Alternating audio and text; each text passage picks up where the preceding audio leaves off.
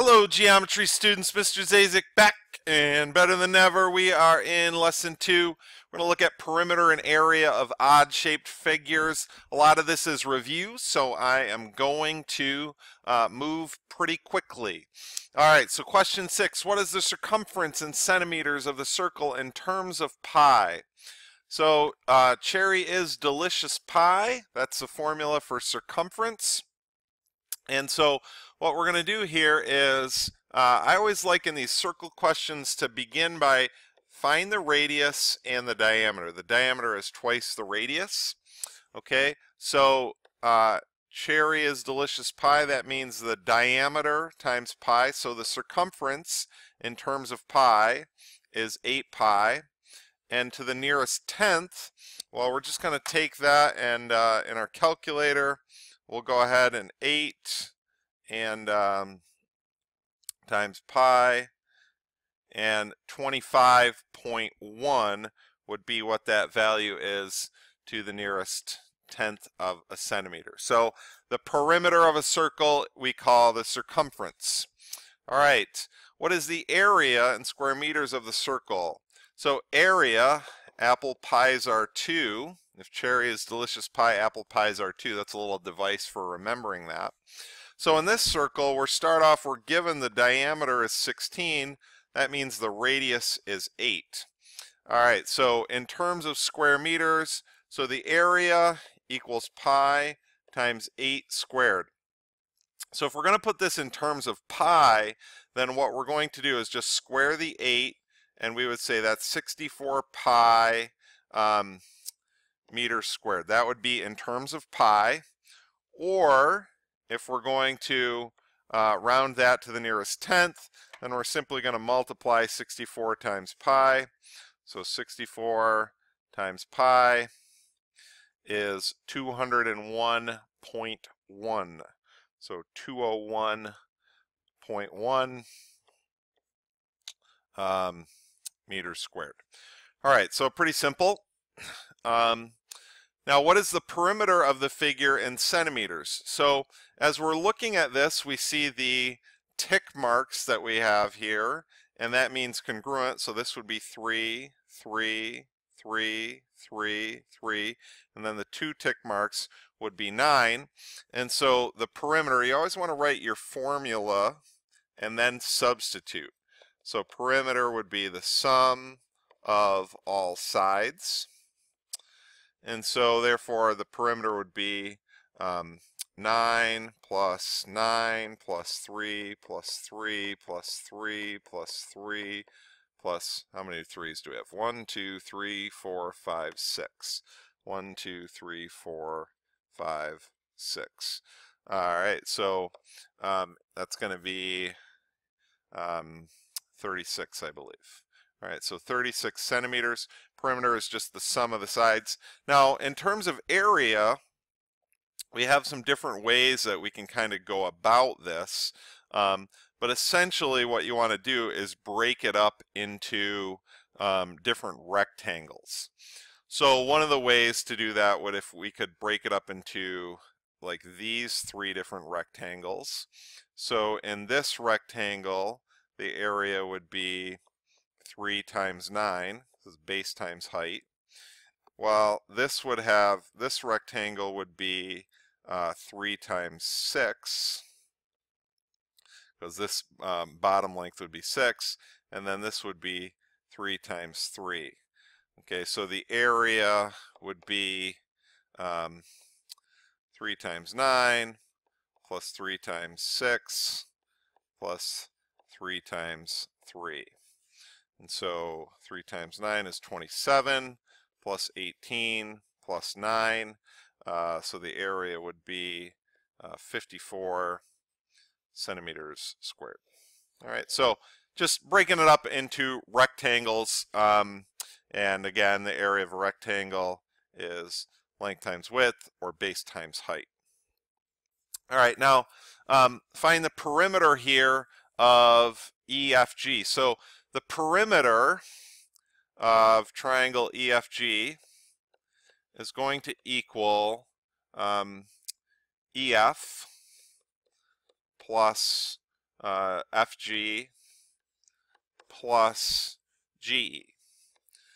So some of these are vertical lines and horizontal lines. So for EF, we can just count 1, 2, 3, 4, 5, 6, 7, 8. So that'll have a distance of 8. And FG will have a distance of 1, 2, 3, 4, 5, 6. Okay, and then for the other one, we're going to have to do the distance formula. So I'm going to do that separately down here. I'll just do it in a different color just to kind of separate this out for us. So G is -3, -2. E is 3, 6. We'll call that our x1, y1, x2, y2. And so we have the GE distance, which is going to be the square root of x2 minus x1, quantity squared, plus y2 minus y1, quantity squared. Take the square root. So when you're putting that second negative, you want to put it in its own set of parentheses. So this is really going to become 6 squared, which is 36, and 8 squared, which is 64. Okay, so GE is going to be the square root of 100, so GE is going to be 10. So if we go back to our perimeter then, it's going to be EF, which is 8 plus 6 plus 10. 8 plus 6 plus 10 would be 24 units. If we want to find the area of this, since this forms a right angle, we can use our, so the area of triangle EFG would be 1/2 the base times the height. And again, the key with the base and the height is that those two have to be perpendicular to each other. So again, we got that right triangle, which makes this a little bit easier. So 6 times 8. 6 times 8 is 48. Half of 48 is 24. This is just a kind of a random coincidence that is the area and the perimeter are the same. That is certainly not something we would expect to see at different times. Okay, graph the quadrilateral. So we got the quadrilateral -3, -3. Okay, there's J. K is 1, -3. L is 1, 1, 2, 3, 4. Okay, and M is -3, 1. Okay, so there's M. So use our straight edge, and here is our triangle, or not, excuse me, that's a trapezoid. Okay, so again, perimeter, what's our formula going to be here for this? So the perimeter of JKLM is going to equal LK plus KJ plus JM plus ML. And again, this is kind of the same idea. If we count 1, 2, 3, 4, 5, 6, 7, 1, 2, 3, 4, 1, 2, 3, 4, okay, and then we need to do the distance formula for ML. Okay, so M, which is -3, 1, and L, which is 1, 4. There's our x1, y1, x2, y2. So ML is going to be the square root of 1 minus -3, quantity squared, x2 minus x1, quantity squared, plus 4 minus 1, quantity squared. So we have 4 squared, which is 16, plus 3 squared, which is 9. So ML is the square root of 25. So ML is going to be 5. So this distance up here would be 5. So for our perimeter, it's going to be 7 plus 4 plus 4 plus 5, okay, which is going to be 8, 15, 20. So the perimeter of JKLM. All right, now find the area of JKLM. I'm just going to remind you back to our, I'm going to pull us back to our very first page here of our notes packet, that for a trapezoid, the area is 1/2 the height times base 1 plus base 2.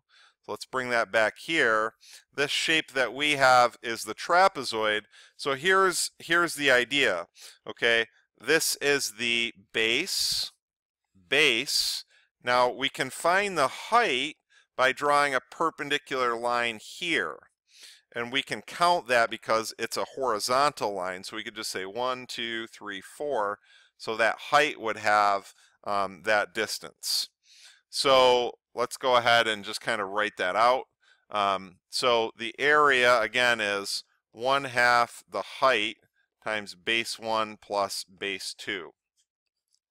So that's going to be 1/2 the height, which is 4, times the sum of the bases, which would be 4 plus 7. So 1/2 of 4 is 2 times 11. So the area of this would be 22 square units. All right, so trapezoid. All right, perimeter of ABC, area of ABC. I'm not going to do this one. I think you kind of get the point. What we would do just for the area, here's how you could do the area. 1, 2, 3, 4, 5, 6. Okay, 1, 2, 3, 4, 5, 6.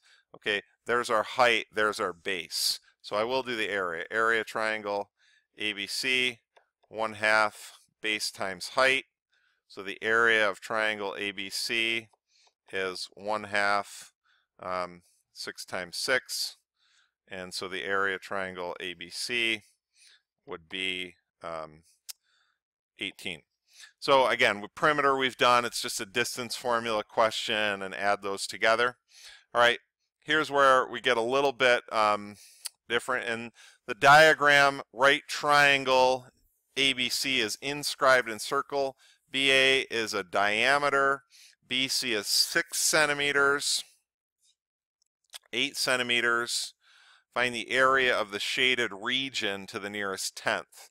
Okay, so here's how you can think about this question. The shaded region is the area of the circle minus the area of triangle ABC, right? So if we took the whole circle and we just subtracted that triangle, we would be all set. So how are we going to find that? So, well, that's going to equal the area of the circle, there's pi r squared, minus 1/2 base times height, right? Area of the triangle. So in order to do this, we need to find the diameter. Well, this is a right triangle, so we could do the Pythagorean theorem. 6 squared plus 8 squared equals AB squared. So that's going to be 36 plus 64 equals AB squared. 100 equals AB squared. And we take the square root, which is 10, which is AB. Okay, that means our radius is 5. Some of you might have recognized that's a 3, 4, 5 triangle. So this would be pi times 5 squared, and then 1/2. In a right triangle, the legs are the base and the height. So 6 and 8. Again, they just need to be in that order. So this would be 25 pi minus, whoops, not equals, minus, minus 24. So we'll just put that in our calculator, all right? 25, boom, pi minus 24, and 54.5. I think it said to the nearest tenth, yeah. So the area of the shaded region, 54.5 square centimeters. All right, number 13, same kind of idea here. You got this. What do we need to do? Well, we just need to break it apart. You got a triangle, you got a trapezoid, you have half of a circle, and so you just have to go through and take each one of those as it is there. All right, you know, I don't want to take any more time, and I think, you know, all this stuff is kind of review type things. So I do want to go ahead and do this equilateral triangle, okay, because these are a little bit different. So find the equilateral area of the equilateral triangle. We know that it's 60. We know that the formula for the area of a triangle is 1/2 base times height. How are we going to do that? Well, the height has to be perpendicular, right? What if we just formed a 30, 60, 90 triangle? This is one of our special cases. The side lengths are 10. Well, what's half of 10? 5. So this is a bisector. So in our 30, 60, 90, what's the relationship? When it's 30, it's A, 90, 2A, 60, what's that? A radical 3. So this length up here would be 5 times the square root of 3, and then again our whole base is 10. So the area of the triangle here would be 1/2 10 times 5 times the square root of 3. Okay, and so if we just put that in our calculator, it would be 5 times 5, 5 times 5 times the square root of 3, which is 43.3. Okay, so the area of the triangle would be 43.3. So we're using special right triangles. Hey, that thing showed up again. All right, and here's another case where that special triangle is going to show up, and same idea. It's a rectangle. Okay, find the perimeter. Well, this is a 30. When it's 30, it's A. 90, 2A. Okay, 60, what's that? It's A radical 3. So A radical 3. So when you have these 30, 60, 90s, you always start off by finding A. So 2A is 14. That means A would be 7. Okay, so that means this side is 7 and this side is 7. And that means that the other side is 7 times the square root of 3, 7 times the square root of 3. So the perimeter of DEFG equals the sum of all sides. Okay, so the perimeter of DEFG would be 7 plus 7 plus 7 times the square root of 3 plus 7 times the square root of 3. Again, you can only combine the like terms, so it's 14 plus 14 square root of 3. So here we see these little special right triangles. We saw one of those shaded region ones. So we just got a little bit of variety here. Keep us thinking, using these tools that we have, and make sure we're separating perimeter from area. All right, see you back here soon. Good luck.